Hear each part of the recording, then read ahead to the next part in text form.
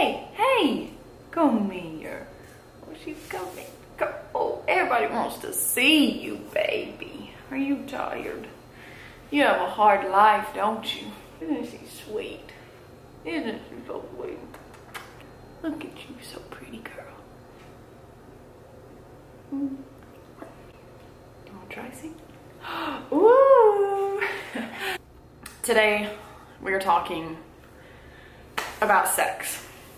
And before I get started, let me just begin this by saying if you're younger and this whole topic kind of makes you feel a little bit uncomfortable, you don't have to watch this video. Like, I don't want anybody to feel weirded out or whatever. I know some people can kind of feel uncomfortable with this.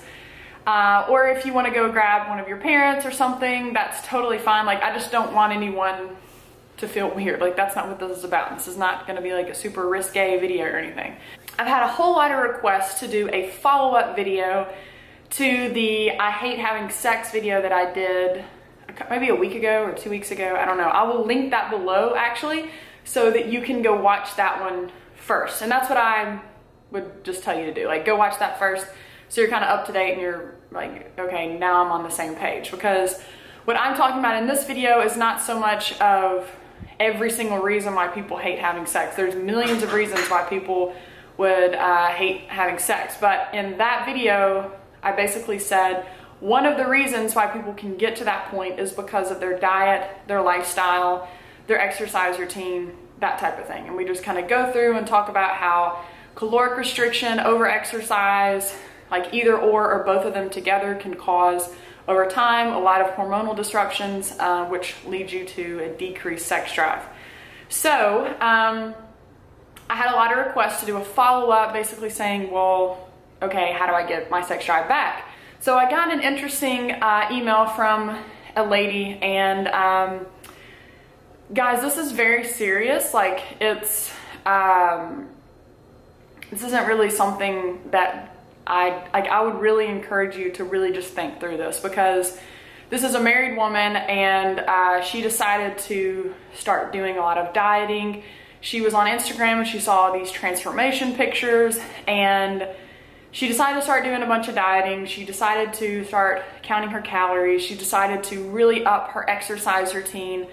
And in the meantime, after, according to her, it was only 3 months. After about 3 months, she started noticing that, number one, she wasn't getting her period, but number two, she also just lost interest for sex, like altogether. It wasn't that she was not attracted to her husband. It wasn't that they weren't getting along. It was literally just like, I just have no sex drive at all. And it's really like messing up their marriage, and it's really causing a lot of problems for them, to the point to where like they haven't had sex in like months and months and months. And you know, sex is a very important part of marriage, okay? Like, huge. I just say all of that just to kind of point out that this is a really big deal. And so here's basically all you have to do, okay? This isn't gonna be like a 30-minute video of telling you to go buy this supplement and to go take these injections or whatever. Literally, what you do is, first of all, you have to go to the root cause. You go all the way back to the beginning of when all of this started, okay?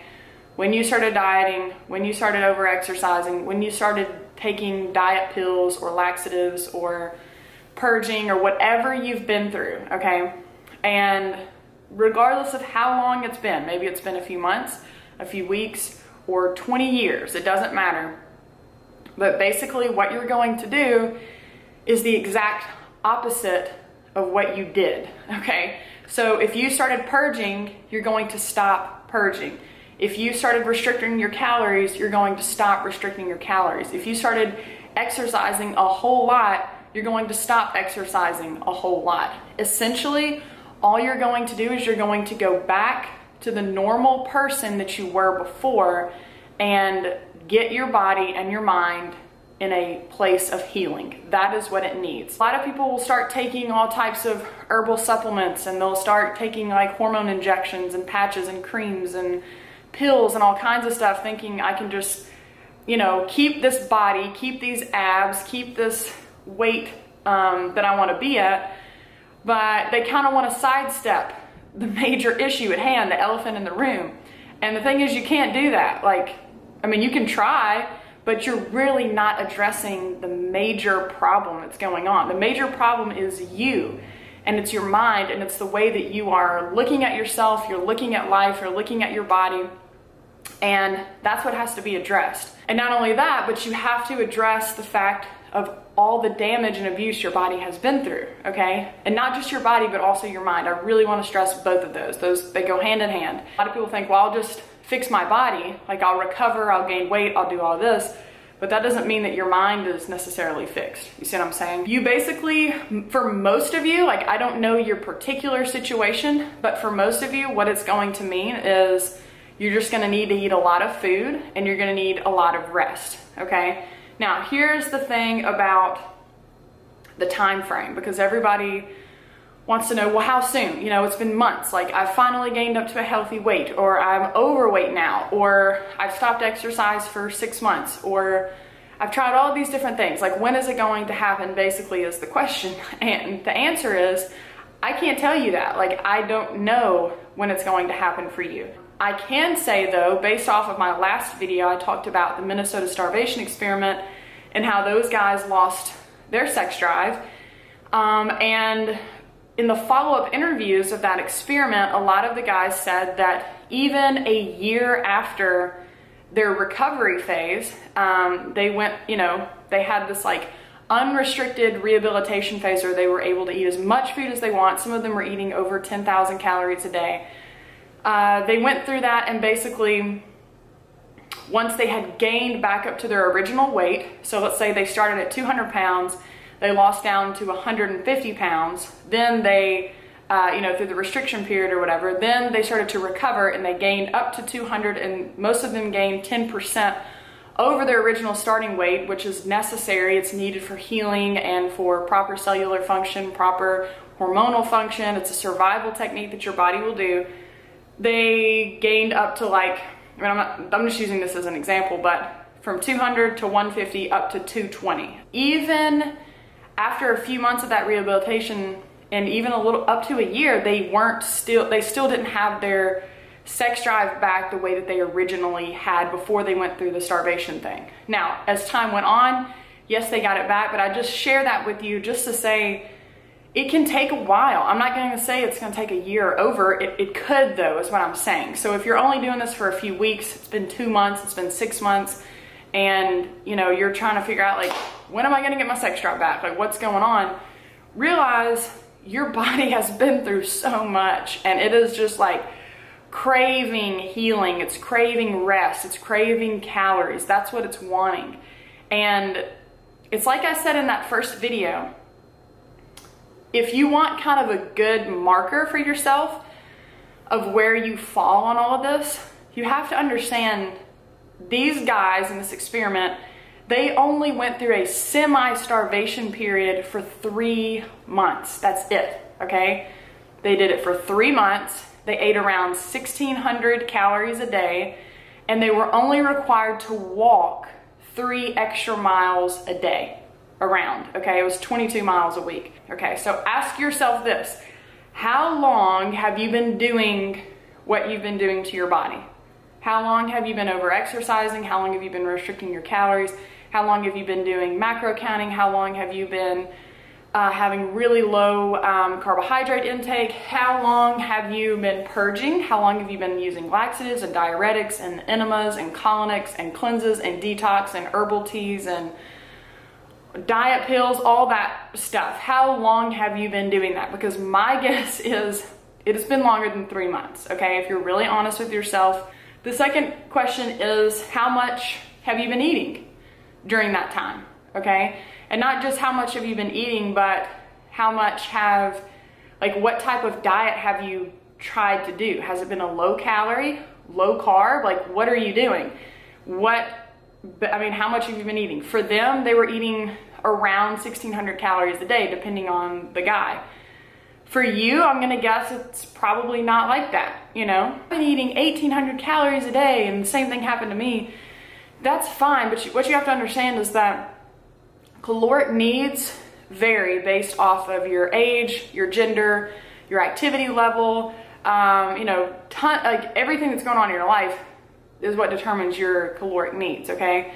So for a growing girl or a growing guy who's in their teens going through puberty, they're literally physically growing and their hormones are physically changing, they're going to need a whole lot more calories than an 85-year-old grandma who sits on her couch and knits all day long. 1,800 calories for you as an active young adult who is growing and maturing and all that stuff is not going to be enough food, okay?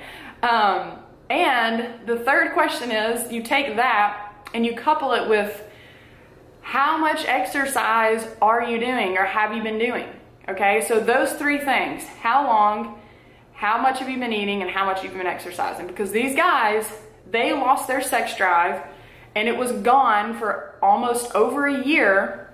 Like, that's how long it took them to get it back.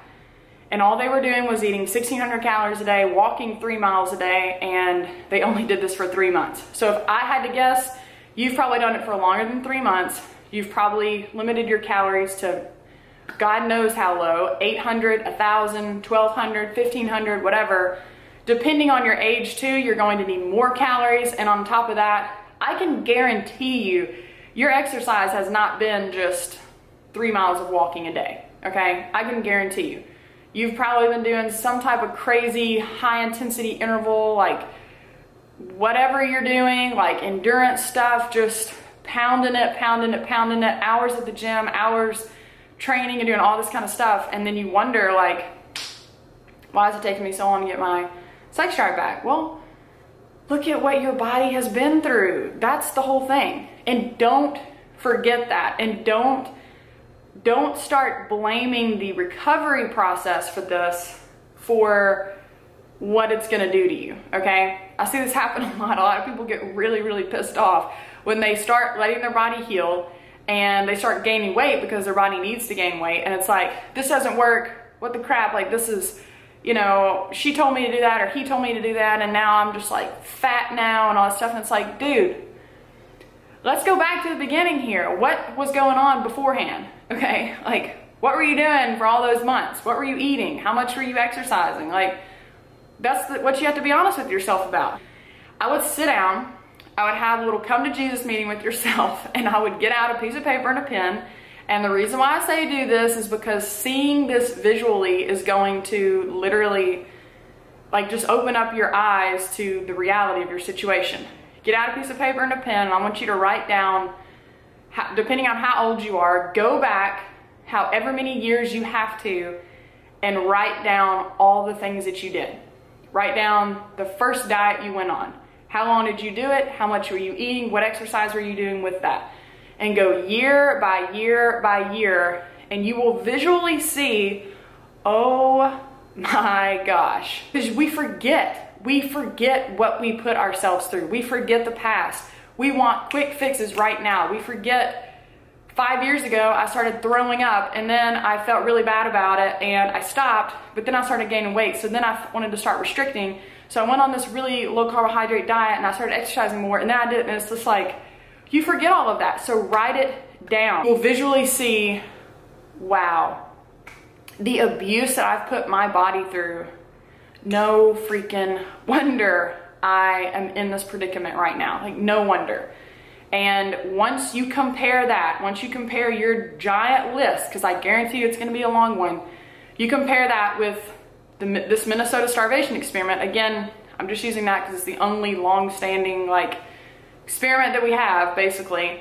Once you compare your list with the fact that they just did it for 3 months, and by the way, none of them ever had any prior disordered eating or over-exercise or anything like that that we know of, but literally it was a controlled study for 3 months, 1,600 calories, 3 miles of walking a day, and it took them over a year for some of them to get their sex drive back. You will start to see why you have your problem, okay? And then start letting your body heal. Start eating, start resting, stop throwing up. Lucy, it's okay, baby.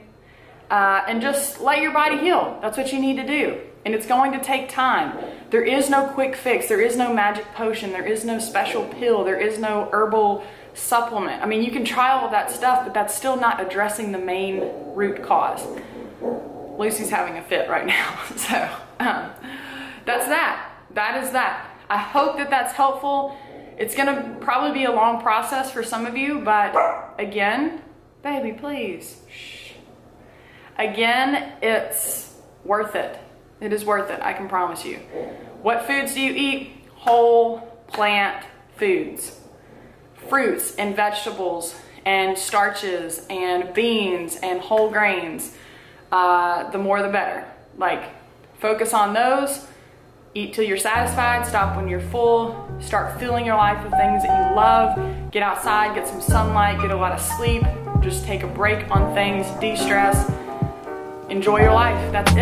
And it'll happen, I promise you. So, hope that's helpful. Hope you guys have an awesome day, and I'll see you next time. Bye.